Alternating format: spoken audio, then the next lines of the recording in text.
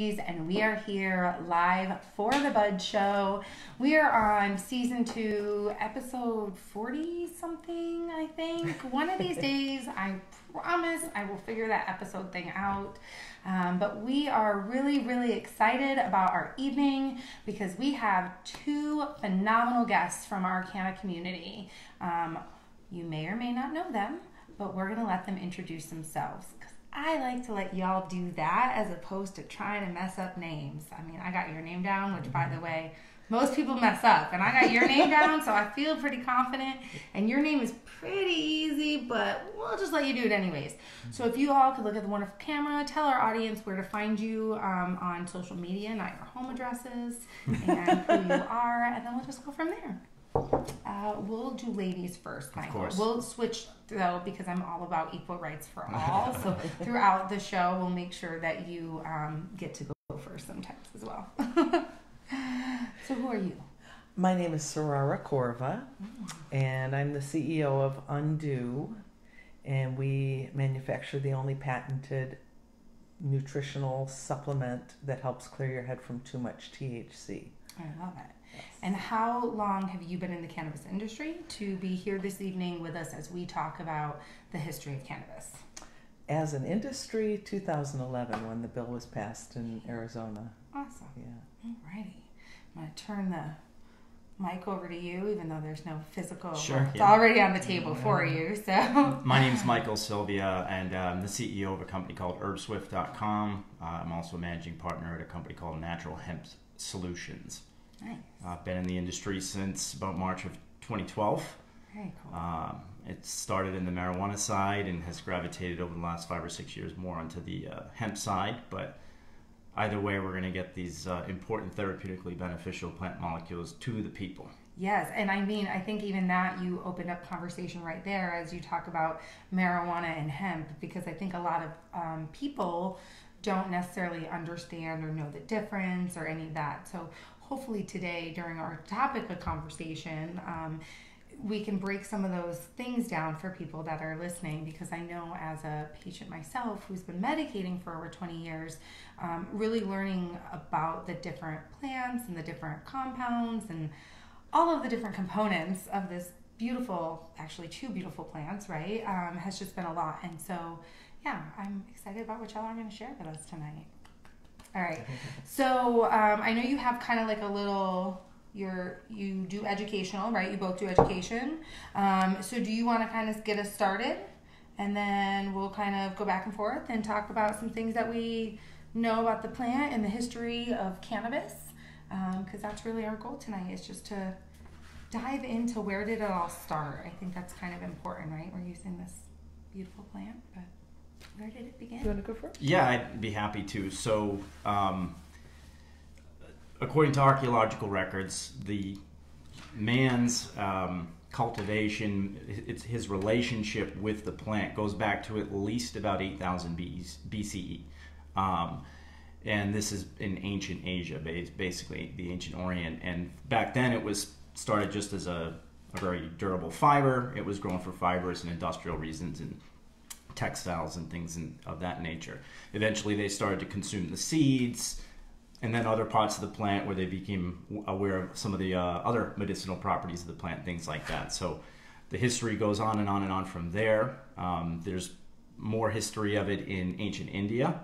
In fact, that's where we get the word anandamide, which is the endogenous cannabinoid that's produced naturally in our body that's very similar molecularly. Wait, say that word again, please. Anandamide. Anandamide? Anandamide. And ananda is the Sanskrit word for bliss. Oh. So it's literally named after bliss. It's the bliss molecule. Oh. And everybody has experienced anandamide kicking in their body before. We get it, and we refer to it as runner's high. Gotcha. Or a second wind. Yes. And that's anandamide being naturally produced as a result of stress, typically physical, and that's your body producing anandamide. It's almost molecularly identical to THC. And so that's why you get that high feeling. We call it runner's high. Interesting. Alrighty. All right, let's rewind a little bit. So if we go back to this continent, can I speak? If we go back to the continent of Asia, it was Central Asia, right, for the most part, from what I read about of where it really started. Am I right? I think so, yeah. Okay. And then, do you have anything to add to the stuff that he said?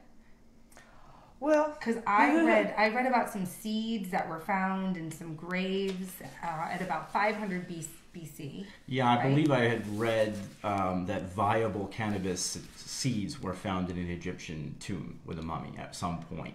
And I felt like that news came out like 3 years ago or so, roughly. But maybe a little longer. Things blur together in this industry. Well, according to my notes, it's the mummy of Ramses II, Ooh. There you go. who died in 1213 BC. There you go. And they found cannabis pollen on the mummy.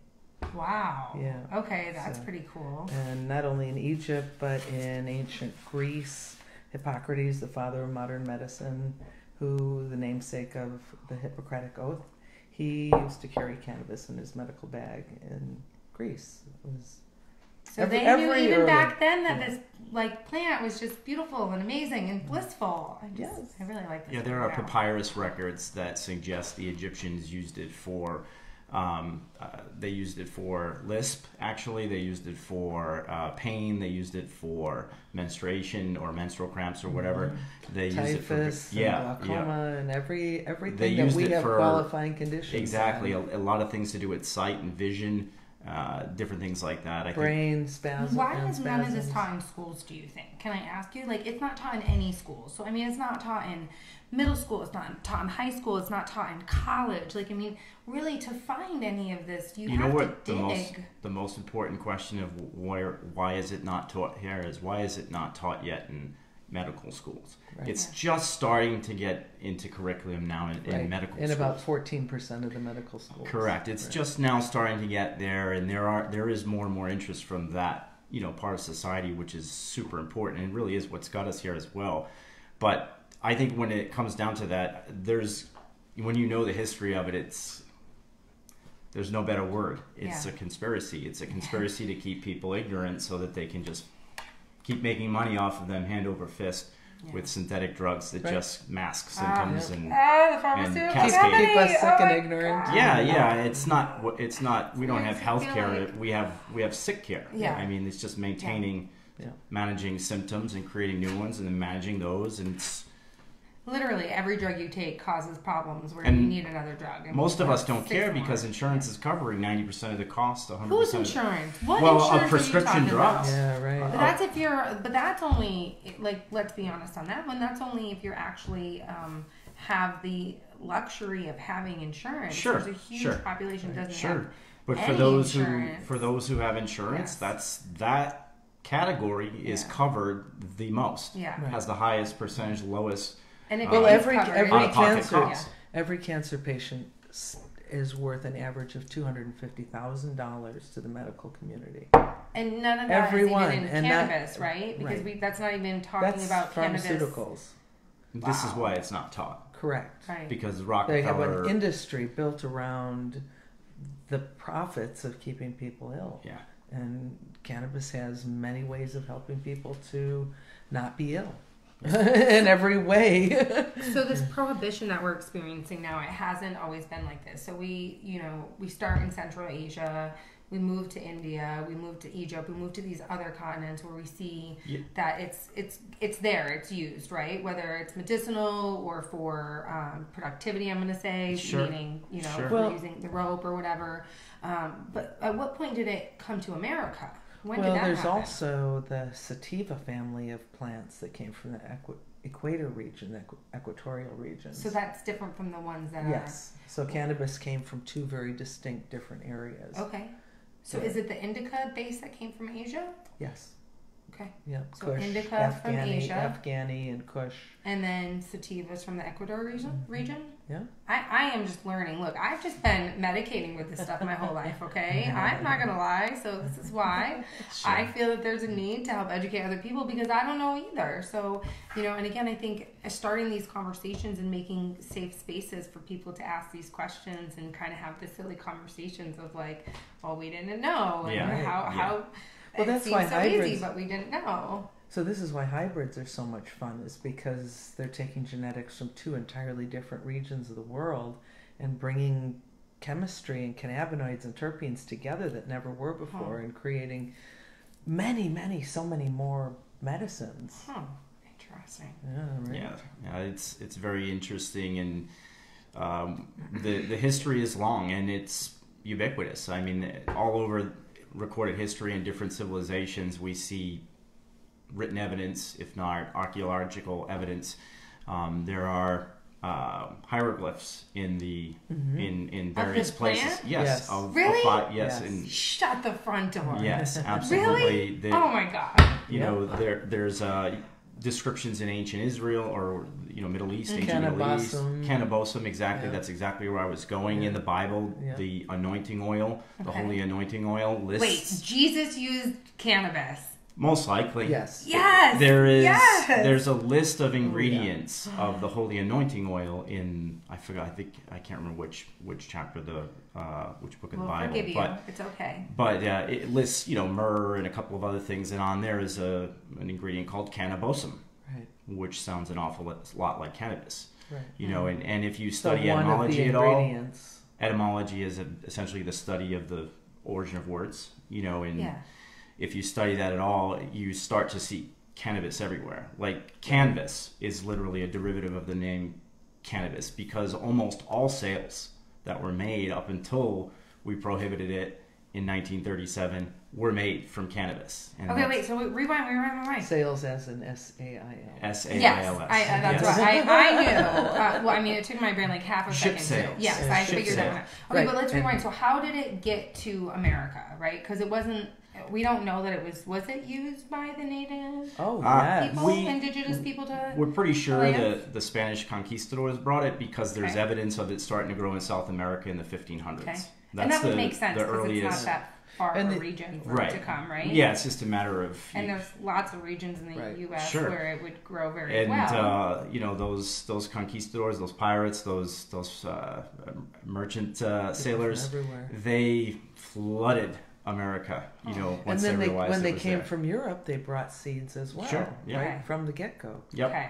And it was considered one of the most important economies, because when the sailors would come over on their ships with the hemp sails, ropes, and lines, and many boat parts, Yes. and they couldn't get home unless they had new New hemp. sails got and you. lines Okay, and so new you hemp. need that. And hemp grows much that's right. faster, right? So hemp, it grows at a, like, if you're going to Yeah, it's compare very it to rapid. other products or other Weeds. Yes, thank you. Other things that, thank you for helping me around. But yeah, for other things that we could use to make those textiles, like, it definitely grows fast. It's super sturdy. Like, there's 1,000,001 reasons why they would use it. So it makes sense. Antibacterial. Yeah. Oh, I And- didn't know this one either. Yeah. Holy cow. Yeah, as a matter of fact, spent hemp, some companies, one of the ones I work with, is looking to become 100% zero waste. Literally use 100% of the plant. So one of the things they're entertaining right now, they've got some interest, is actually providing spent hemp that's been milled. It's fluffy, it's antibacterial, as a bedding, for natural bedding for the inside of pet beds. What Wow. a wonderful idea. Yeah, another thing they're doing with the spent hemp is they're pelletizing it, and they're using it in livestock feed, animal feed, because Okay. it still actually Well, has think trace about- amounts of the cannabinoids. You can never get 100% out, so it still has terpenes and flavonoids Right, and think cannabinoids about in how it, that could and help. it's still super rich in fiber. Think of how that could help pets heal. Exactly. I mean, sick pets laying in hemp beds are going to get the benefit of the cannabinoids and Yeah. Well, It's, and even CBD. then, that's got to be better than the not to be a jerk, but whatever's currently inside That's of it, right. that's probably covered Right. in pesticides. And Sure. again, I mean, that's right, unfortunately, plastics. Yes, and, yes, and our hemp, unfortunately, is Oh my probably God, what a great a lot of idea. pesticides are probably used as well, depending on where it's sourced. So I think part of people's due diligence in using these products is kind of figuring out where they're sourced and making sure it's yes. ethically done and all that good stuff, because I don't think that's always, again, easy, especially as a patient. You go out and CBD, for example, is everywhere, so Sure. THC, I at least have to get a medical card and go through someone to get, and Yeah. where CBD literally is now on the grocery store shelves in Circle K Yep, and gas Sprouts. stations. Yeah, to the point where I sometimes Yeah. I know, even walking, question. even walking into Sprouts, I look at the CBD products. And I'm like, do these people even have any idea? No, any idea Well, at just all? where it would be great though too if there was education. Like I would love it if Yeah. Sprouts, like it's great that they're going to carry it, but where's the education behind it? So there is an Are they? explanation for all of this. Oh. You're probably not going to be super pleased with it, but it's the reality. You're going to that we live in. upset us today? I don't know. I've heard Probably I already, like, usually 3 do every times time today. I open my mouth. So no, but this ultimately comes the lack of education and all this that even the lack of standardized testing. This all comes down to inaction from government. Really, the Right. FDA. This is squarely under their jurisdiction. They've ignored it for a few years. Then the commissioner resigned and went and jumped on the board of Pfizer. And now they just added a new commissioner of the FDA. They've been ignoring it, basically. It's the elephant It's a in the hot room. potato. Yeah, it's the elephant in the room, and they've been ignoring it. And because they've been ignoring it, it's created a weird environment, a volatile atmosphere. There are big corporations who've been kicking the tire of the CBD industry for a long time already, for at least 4 or 5 years. And some of them have started to slip in a little bit here or there under the radar in various ways, but they've done it in a very deliberate way. They're only carrying topicals typically. There are some exceptions to that depending on where you go, but if you're looking at big box, Kroger's or Walmart or some of these other places, Safeway has some different places like that. You're going to only see topicals or personal care like bath bombs. Because it's still federally illegal. It's not. There is no law prohibiting it. It's just a public policy of the FDA that because there is a drug with this active ingredient approved, FDA approved, you can't add it to the food supply. But the counter argument to that is that only stands if there's no evidence of it ever been in the food supply previously. And there's plenty of evidence that well, it's been in food. Lots of people are making very sound arguments that the fact that we have an endocannabinoid system, an endogenous cannabinoid system, is a pretty good indicator that at some point these molecules enter our body via diet, and our body figured out a way to utilize them because they mimic so closely, things that we're already making. So, or they may have even stimulated the evolution of that system. Right. Is really what I'm trying to say. And the fact is, we know just historically that livestock fed on hemp in this country for a long, long time. There was a point in this country's history where it was illegal if you owned a certain size farm. It was illegal for you not to grow hemp. Yes. You were allowed to pay your federal taxes in hemp weight. Same notes. Right? So there was a time in this country where it was everywhere. And there are still parts of this country where hemp grows in the wild. It grows feral. Yeah. Yep. Especially like parts like Nebraska and that area where there's it's pretty rural in general. Right. And it's been farmland for for eons. Right. So well, it's also understood that some of our modern day illnesses are caused by cannabinoid deficiency. So I try to explain this to people because they think that they're just going to take, for example, they're in a lot of pain and they're going to do one dropper of CBD and now everything's going to go away. And I try to explain to them that that's not really how it works. Right, you need to have a get regimen it into your of it, system right? and titrate it to a point where it's beneficial. Yes, that's my mom is on a regimen. I just want to say, turmeric and CBD. My mom's on it. Great. Check. Done. it's a potent combination, those Right? two. There is a relatively famous PhD nutritionalist, at least famous to some folks in the cannabis industry. I believe his name is Dr. William Courtney. And I'm paraphrasing his quote right now, but basically he says that cannabis isn't a drug.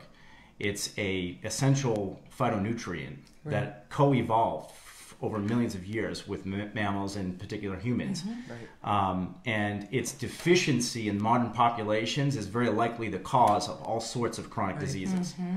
So we don't have hemp in our clothing. We're not feeling. We don't have hemp in our soaps. Yeah, I mean, it's definitely something where we're not eating it. We probably consumed it directly through one of these formats, or we consumed it indirectly through consuming the byproducts of animals like milks and cheese. Yep. Because we know endocannabinoids for sure pass through mammalian breast milk, so it's likely that phytocannabinoids do as well. Wait. So I just got to touch on that real quick. So what you just said, because you were speaking super scientific, which is great, but let's just break that down for those that are watching or listening. So what you're speaking about is that, and we're getting a little personal, sorry. So through the breasts, when a mother is feeding her child, she's actually giving the child CBD or endocannabinoids in essence, Yes, correct? yes. She's giving it to them. Yes. Everyone naturally, Yes. without Yes. ever doing Yes. CBD or THC, Correct. she's automatically giving her child these cannabinoids already. Correct. It's happening. Correct. How do we know that? Do we know that? Can I ask that? Yeah, because Okay. we've studied breast We've milk studied breast extensively milk. for Okay. decades, and we now that we've been able to identify it in a plant, and then so it started in the 60s at 64 63 with Meshulam, Meshulam. Raphael Meshulam, and he first isolated THC and figured out what the active component was. Then he studied how it affected neurological tissue, and he actually identified receptors. Then he looked for other cannabinoids and to see if they had any other effect on other receptors. He eventually was able What's to. this guy's name? He sounds pretty important. Dr. Raphael Meshulam, the Okay. godfather of cannabis science, Okay, that sounds basically. pretty important, and I think if we're using cannabis, we might all want to know his name. Yes. Say it one more time. He's on, Dr. Raphael Meshulam. Raphael Meshulam? Meshulam. Okay. Mechoulam, I think. Okay. exactly. Yeah. Okay. So we know a lot more about it. And, He's almost 90. Oh, he's Yeah. still alive? oh yeah, Yes. yeah. And Well, thank you for your contribution. You know what's even to better? Cannabis, doctor. he wasn't certain at the time, although he suspected it. But it turns out when he tells his stories, because I've seen him speak a few times, and he still goes around and talks about a lot of this. But when he first acquired cannabis to test, he actually probably broke enough laws to go in jail for about 3 life sentences at the time. Wow. And he didn't know he was somewhat sure he was, but he went to the local police chief and explained who he was and what he worked for the university and whatever he's doing this research, and I really need some cannabis. I don't know where else to get it. Can you take some out of evidence room? And the chief was like, yeah, sure, here you go. Pile of hash. So he's literally got a pile of hash in his 2 pounds of hash in his satchel bag on a train going back to the university. That he got from the police. Yes. What So a so beautiful story. It's thank God the chief of police in that area of Israel was open-minded enough, right, to just say, yeah, I mean, you're clearly want to use this for scientific purposes. That's right. I know that would be a really good cover, though. I'm just saying, like. So there's a movie called The Scientist. Okay. And it's about That's him? about Meshulam. Yeah. Okay. Yes. And you said It's he's beautiful. alive and still giving alive and speeches? kicking, yes. Yeah. Does he still do speeches today? Yeah, I just saw I think him so. 3 months ago. Yeah. You know him? Yeah. I hate. I hate you right now, but I love you so much that I can't even really utter the words hate to you, but I love hate you right now. Well, You- I do those medical conferences in Denver. Yeah. Yes. So he Yes. he Do you was- personally know him as well? I've met him. I wouldn't say I'm like buddies with him or anything like that. Okay. I'd like But to I've have been a to beer his with him, office. but- I've been to his office. And, Yeah. and No, that's at the awesome. I've met university. him, shook his hand, and sat down with him for a few minutes. But That's like one of He's the. very approachable. Yeah, Right, no, that's a absolutely. pioneer in the Yeah. industry. So it's, I don't And he usually get wants starstruck. people. So Yeah, he's He's the best. I think he's very proud of what he's seeing. His of work, what's happening Yeah, now. I mean, his work is really why we're where we're at. For That's sure. right. Right, It's yeah. I mean, I came from he getting isolated the cannabis on the back molecules. roads of upstate New York as a young girl to being able to buy, go in and pick what medicine is going to work best for me. Mm-hmm. So I would say we've definitely come a long way Mm-hmm. since then. And even, I mean, if he's been doing it 90 years, that's only like 25 years of the journey. If he's been doing it 90. Yeah, started studying. I think it's 63 or is when he 64. Oh, wow. Okay. And so I mean, Wow. obviously he's retired. Just speaks. Yeah. Goes to these events. He's not for time. retired, actually. Is he still doing some research? Yes. Good for him. Good He's for got a him. whole research lab Yeah, good and for a him. team of Wow. people that work with him. And That's awesome. That's so amazing. yeah, I had the really great honor of going to see him in his lab, and Dr. Reuven Orr, who is responsible for the hematology department at the Jerusalem Hadassah Hospital in Jerusalem, and they actually use cannabis in the cancer ward Yeah, it's beautiful. in the hospital. They use the vaporizer Really? And I was able to go there and be there. And Wow. they have a counter. People come up and they buy their flour and their... No. They didn't have anything smokable. It's all non-smokable. Okay. But they did sell rolling papers and pipes in the hospital, right there. It was amazing. Well, I have great pictures. I'll look for and them other for countries you. are doing it a lot different. I mean, there's other countries where they have all this research. We're here, we're still struggling to do it. I mean, even... Well, a lot of these... That's why Muffy and I created the conferences in Denver, was because it was in 2014 was the first one we did. And at that time, there really was no other medical conferences besides Patients Out of Time. Mm-hmm. So we were really the second conference. And we brought in Courtney and Meshulam by Skype. We had the best. We had 3 days worth of the most profound speakers, and were people that had never really met each other yet at that point. Yeah. And my dream and her dream was that we wanted to bring the people together, the minds together, to spur something bigger. And Well, that's definitely happened. and And like all good ideas whose time has come, it cannot be stopped. that's right. So yeah, I'm excited to have gotten in so early, and I knew it was a bit of a risk, but I had a personal experience, as I'm sure most people who end up in the industry do, and what really kept me in college. A lot of people think that drugs can, I don't really think it's a drug, but a lot of people think it's a drug, and they think that those drugs can, Demotivate. lead you down the wrong path. And I was a student athlete, and I struggled. I basically developed a fairly moderate case of insomnia. I pretty much could not get my mind. I was exhausted because I was a student athlete. I was physically exhausted, but I just couldn't get my mind to ever slow down. And it wouldn't finally slow down and stop until most mornings was somewhere between 4:30, 5:30 in the morning. Yikes. And then I got to be up in about an hour and a half. Right. And it got worse, because you start like, how many days in a row do I got to live, and it gets worse and worse and worse. It tends to perpetuate. And so I tried a couple of other things because I had a little bit of experience with cannabis to that point, but very little, maybe 2 or 3 times at a couple of random high school or college parties or something. I was so messed up on alcohol, I couldn't tell whether or not it was even affecting me. That's a really good point. Right? Or so I didn't really good because you were mixing Yeah. the two initially, Yeah. which Yeah. is also not a good really thing in the good beginning point. when you're For sure. using So, cannabis. my point is I wasn't particularly impressed or whatever. I was a college student athlete. I was going places. I had a certain perspective of drugs and You were so not going to be a stoner. whatever, to each their own, but it wasn't me. It wasn't Yeah. for me. And so I tried a couple of over-the-counter stuff things, and, they put me to sleep, but I barely could stay awake in class the next day. I felt like I weighed 40 pounds heavier on the field the next afternoon. After a day or two, I'm like, this isn't going to work. Right. This is definitely This is not going to worse than work. not sleeping. Yes, this is actually worse than not sleeping. Mm. I tried alcohol, tried a few different things, just what the heck can I try? Tried meditating, tried a bunch of stuff, and it wasn't until I fell asleep next to my lab partner in chemistry, and he nudged me. He's like, "What's up with you, man? You look exhausted.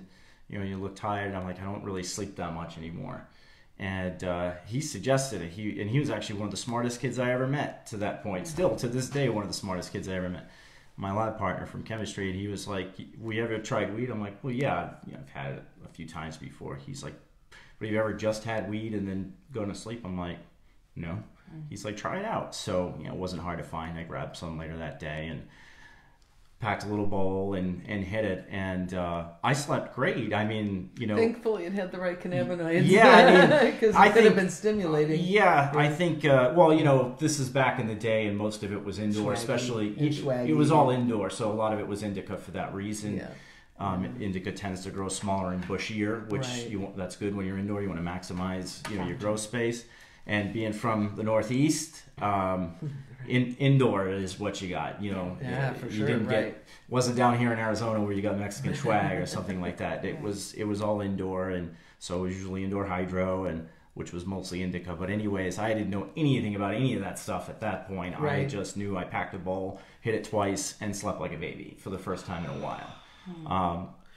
And so You were like, what? yeah, that really opened the door in many ways, and just really led to a lifelong pursuit of answers to these questions. You know, why is it portrayed this way in TV? Why is it, you know, demonized by officials and authority figures and so forth and so on? And the more I researched, the more suspicious I became. And the more I researched, the more passionate I became about it, because it was obvious it was a conspiracy. Right.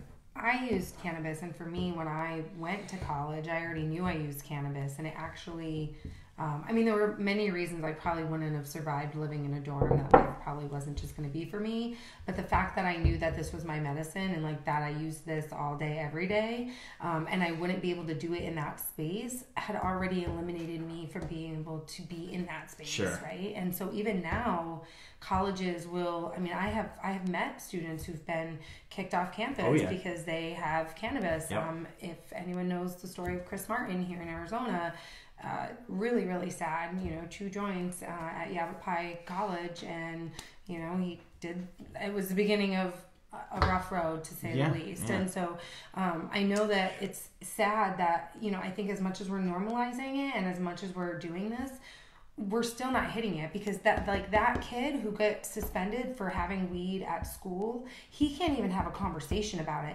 and it goes on his record to he can't go on to any college. Like, Yeah. no college will then take him. You know, it's, and I feel obligated to bring it up, it's deeper than that even. Yeah. There are lots of stories like that, and they are terribly unfortunate. But the fact is, the war on drugs has largely been a racially yes, motivated. Yes. Yes. You know, there is a such thing as white privilege, and the only place you need to look for evidence is the war on drugs. Yeah. Right. The reality of the situation is, if I was a different skin color, I may have not had the same story. I may not be sitting here. That's just the reality of the situation, because, as you pointed out, when you find something that works with little to no side effects, or the side effects are largely positive, you don't really care what everybody else says or thinks, or what That's right. You have what to some take care of politician yourself. scribbled on a piece of paper. You don't really care. Right. If you finally get to sleep. Exactly. You finally get I don't to sleep. care. Right. Yeah. So, Right. and I think that is an absolute correct, righteous mentality. But I think we need to fix it in that space. I think as we're fighting for legalization, that's an area we don't talk about, is in the college space, and how the youth that are transitioning, who are becoming 18, and young adults who are able to get their medical marijuana card, but might be, and they might not even know. I can go get my medical marijuana card and then go to school, live on campus, and I didn't know that I couldn't have. What do you mean I can have my medical marijuana? Right. Well, but I can have my opioids, and I can have everything else that you would allow me to have on campus? Unfortunately, that's usually what legalization means. I think when most people hear legalization, they think what constitutes decriminalization. Okay, you wipe the slate clean with anybody who's currently in prison, which we should do. Right? You decriminalize possession, meaning it's no offense. There's no reason to get pulled over. There's no reason to get fined. There's none of that. Legalization is a pathway to corporatism of the plant. And I know for a fact that most people who vote for legalization do not want that. Right. But they don't understand. It's a catch-22, though. It's not a catch. It is a catch-22 if you continue to fall for it, right? Like, if you continue to say, well, this is the lesser of two evils. This is the lesser of two evils.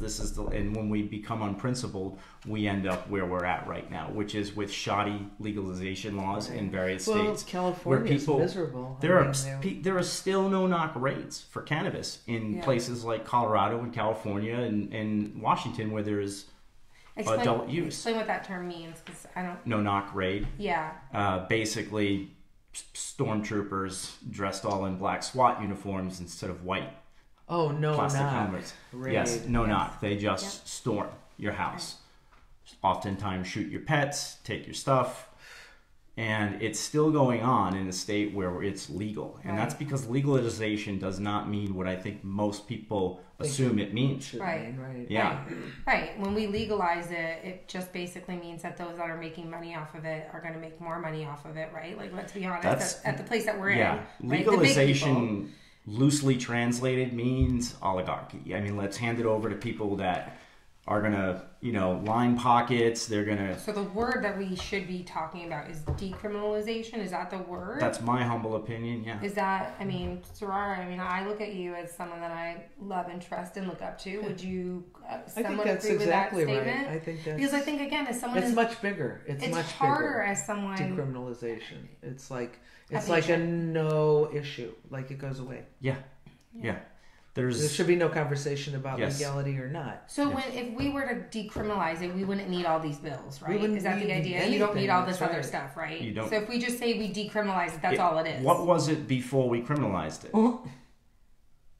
Not a criminal? Decriminalized, right? Right, I just didn't want to say the word again. How was it treated before? And I say we, it wasn't us. It was several Yeah. generations ago. But before we criminalized it, It was what medicine. Yeah, it's been Doctors medicine. used it. Yeah, I mean, Patients used that's it. actually 100% true up until the Marijuana I mean, they Stamp have Act. bottles where Yeah. they know that it was used for sure. Up until the Marijuana Stamp Act in 1937, cannabis tincture oil was the third most prescribed medicine by American physicians.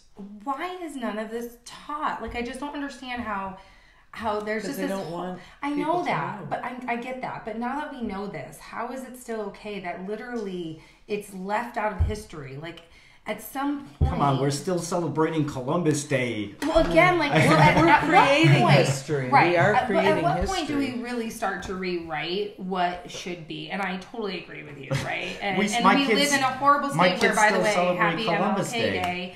We were the last state, I think, to celebrate MLK Day in this wonderful country that we live in.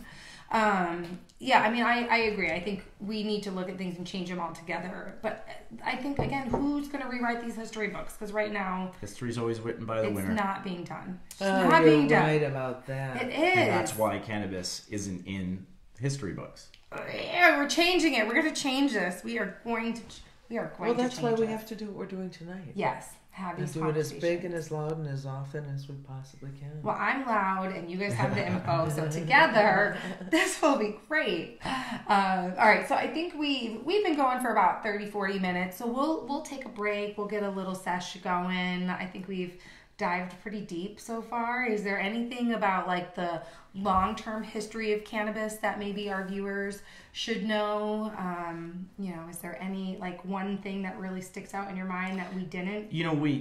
We almost touched on it, and I thought we were going to, and then we didn't. Still have a whole other half, I know, though, just for but it was notes. early on, and there was a perfect time to talk about it, and then I didn't want to interrupt. But we were talking about just what this is, and just educating people properly. And I've been at I've been at a lot of conferences, and because this has exploded pretty quickly, and I've gone to quite a bit. I've gone to Mexico, I've gone to London, I've gone to different places for these conferences as well. So I've seen quite a bit, and it's amazing to me that even some of the most educated people, some of the pioneers of this industry, some of the people pioneering research, still sometimes, well, some of those people are usually pretty good, but sometimes I still hear misinformation, or what I would say watered down information. So, having started on the marijuana side in March of 2012, and then by October of 2014, I had shifted over to CBD and hemp. I was kind of in the middle of this debate that I didn't understand, because I did a lot of research, so I kind of understood what I was dealing with, and I feel like I was around people who didn't understand. But there was this argument. Well, if I say I'm in the cannabis industry and I deal with hemp, I'm being disingenuous. Hemp is cannabis sativa L. Yes. So isn't marijuana, right? Yes. So what is the difference? How do we explain this to people in a fashion that they retain it, they understand it, and they can explain it to somebody else?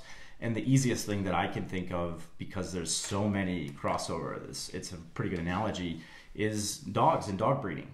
Cannabis sativa L is just like saying dog. If I say cannabis, that's like saying dog. I could be talking about a 200-pound bull mastiff, or I could be talking about a 2-pound teacup chihuahua, okay?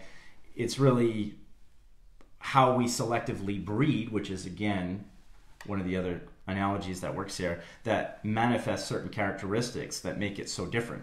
High in CBD or high in THC, or 200 pounds or 2 pounds, or black and white spotted, or purple Afghan Kush, right? Yes. Like this Pink is lemonade. right. This is what creates this diversity is our manipulation of it. And so, and how well we manipulate, by the way. Right. So everything is cannabis, and we talk about, ending this or cannabis prohibition or whatever. And there's even lawyers and politicians and people who sign off on this stuff using the wrong terminology. Another one is psychoactive. CBD is not psychoactive. It most certainly is psychoactive. It most certainly is psychoactive. You know what else is psychoactive? Sugar. Caffeine. These are all, by definition, these are all. Right. What I think they how mean does it help is with my anxiety if it doesn't? Yeah. Like, how are you going to say it, that that it's not psychoactive, but you're going to tell me that it helps my anxiety? So this is like legalese. It's like a made up term. It's most scientifically, by the scientific definition of psychoactive, it is most certainly psychoactive. But then again, so isn't, like I said, sugar, everything caffeine. That affects our chemistry. Yes, exactly, exactly. Affects our brain chemistry. Exactly, and so I think what people probably mean to say is maybe non-euphoric. Some people say, oh, well, what about psychotropic or non-psychotropic? That pretty much means it's a slightly refined definition of psychoactive. It basically means the same thing. But anyways, I wanted to make sure we pointed that out. Okay. Cannabis is like saying dog. Marijuana is like saying one breed, and hemp is like saying another breed. But they are identical genetically. They can breed with each other, which is how we get so many different combinations. And then we can breed with their offspring, which is really how we get into strains and cultivars. But that's how we got here, and I feel it's important that people know the words they're using. Yeah, no, I agree. And language means a lot when we're especially when we're trying to learn, I think. For sure. And then if you use the governmental definition, hemp would be with a low percentage of THC, 0.00%. That's really what, when people talk about hemp and marijuana, it really is a legal definition. Just so that they distinction. Those things. The difference in the plant, I could show you hemp plant grown outdoors. You would have no idea that that's not marijuana. Right. Well, that's even. It looks exactly the same, and so I don't mean like a hemp bud. Same leaves. Right. A good hemp bud. Leaves. I mean, it looks right. exactly. You put a good hemp bud in front of someone, and a good marijuana bud next to each other. You won't know the difference. Right. I completely agree with you. I've been very surprised. So hemp and marijuana are legal definitions that can only be defined with quantitative analysis chemically. That's what they are. There isn't really a difference otherwise. And that's why a lot of law enforcement and authorities are freaking out right now because hemp is legal. Right. And, that's right. The hemp flower looks, smells. Just like I mean, Wait, so what if they pull you over? So that's where I'm going with this. If I ever get pulled over, I'm telling you now, I already know I would only ever medicate off CBD anywhere where I could get in trouble ever. That's where I was going with all this. Is what are the implications legally for people who use cannabis, whichever form? And we don't know that either. Well, we can speculate. Do we? Until this court precedence. We don't know, but we can speculate, and that's kind of fun sometimes. Is it?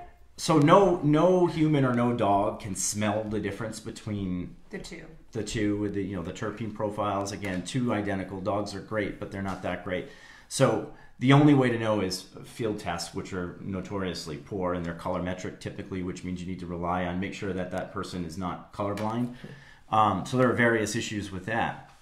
But the point where I was going with this is I've heard some attorneys theorize that the smell of cannabis can no longer be used as a justification for a violation of the Fourth Amendment, which is search and seizure of your property, your vehicle, or what have you, or your person. Mm-hmm. So because hemp is legal, and no one dog or person could ever distinguish the difference by odor alone, the smell of cannabis may no longer be admissible, legal justification, admissible in court. I don't know if it's happened yet. It's inevitable that it will. Yeah. But I think, though, at the same time, and let's just be honest. Again, going back to the beginning of this conversation of kind of where and who gets impacted by all this. If you're in a neighborhood with a police officer that wants to mess with you because your car smells like cannabis, they're going to. And if you're in a neighborhood where you have a police officer who maybe doesn't give a shit, then you've lucked out. Yeah. But the people most often who are going to get screwed by this are going to be the people who don't have the money to pay for the attorneys, who can't fight it. You know, really, who doesn't have anyone to theorize for them. If the people that make and enforce the rules played by their own rules, as soon as we had medical in state, the smell of cannabis should have been. Yeah. If they played by their own rules, this would be a very different world. But I do want to. I agree with you 100%. I just feel want to point it out. But and the reason for that is because you could be a patient and you have right to patient privacy of what medications you're on. You absolutely have that right. And that patients should know their rights. Of their own HIPAA laws. Yes. So, you know, if it was really about, you know, what they say it's about, you know, protecting people and, you know, keeping it out of criminals' hands and all this stuff. If that's what police were really doing, yeah. Well, all right, we're on that note. Did you have something to say before we go to break? We can talk about it afterwards. Okay. I was going to say it's never going to be possible to do a field sobriety test in cannabis. We can talk about it after break. But they can, and I know people who have gotten DUIs because they say that you're... what I'm saying is that there's no way that they will ever be able to accurately... And then you're... All right. Yeah. After break. All right, everyone, we're coming back in a few. Go get your sesh on, and we'll see ya.